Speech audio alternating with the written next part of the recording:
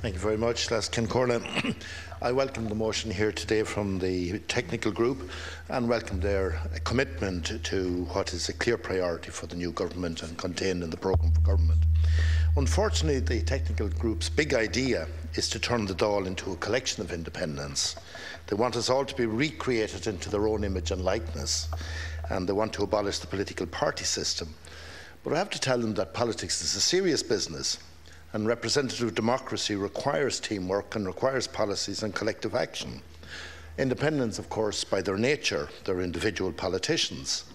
They are something of a political luxury that a parliament can tolerate and a parliament can accommodate, but there is no parliament composed entirely or in part of independence that could function effectively, as Deputy Stagg has clearly pointed out. Ironically too, the independents have recognised the contradictions in their own status. They now combine in a technical group, which, is not that far from a party. So for all practical purposes, to become a political grouping for the purpose of the Dáil, and they have their whip, maybe they have a couple of whips, but they speak with many voices, but they vote as one.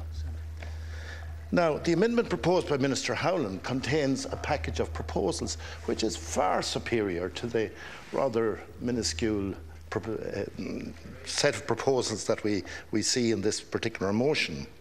Now, it'd be very interesting if the independents follow their own statement in their own proposal and their own motion here, take up their own advice, where they state that the abolition of the political whip system to allow, and I quote, to allow individual members to vote according to their conscience and not by instruction.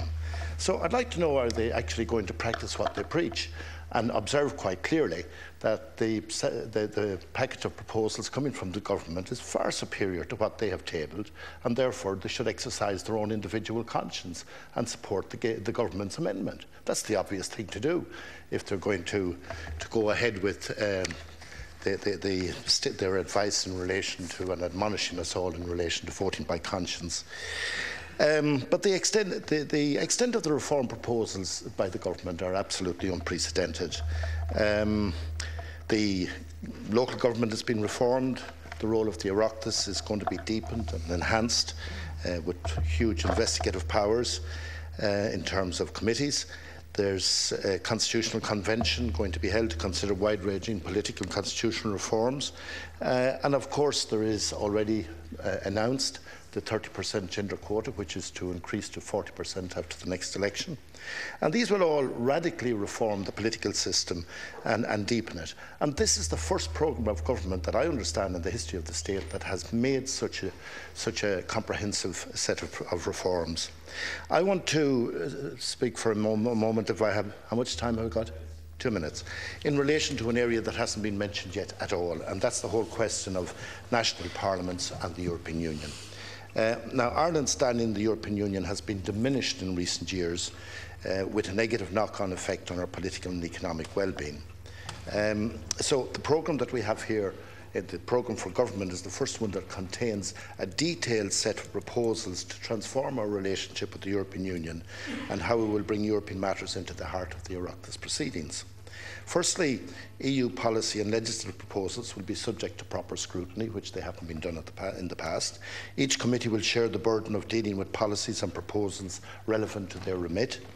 Secondly, legislation will no longer be processed on the nod through statutory instrument, as has been the custom in the past.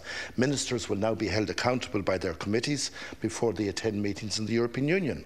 Likewise, the Taoiseach will be obliged to come into the Dáil and brief the House before he heads off to the European Council meetings. That never happened in the past. He might have come in a week or two later and tell us what he was told by Germany or by France or whatever, rather than coming in advance. The important new role for Parliament in ensuring that the policies of the EU comply with the principle of subsidiarity will give the Oireachtas a watchdog role as protector of the national interest in relation to all matters European. For the first time ever, The Oireachtas will be proactive and will put forward proposals for the draft annual work programme of the European Union Commission. And finally, the Oireachtas will link up with the offices of the European Commission and the European Parliament and will engage in a wide range of in-house and out-house outreach activities in communicating the European project to the Irish people. Proper engagement with Europe will enable Ireland to lead from the front instead of having to pick up the pieces when things go wrong. So, Lascan Corla, if the technical group had enough time to read the full comprehensive programme for reform, then I'm sure that I've no problem voting for the government amendment.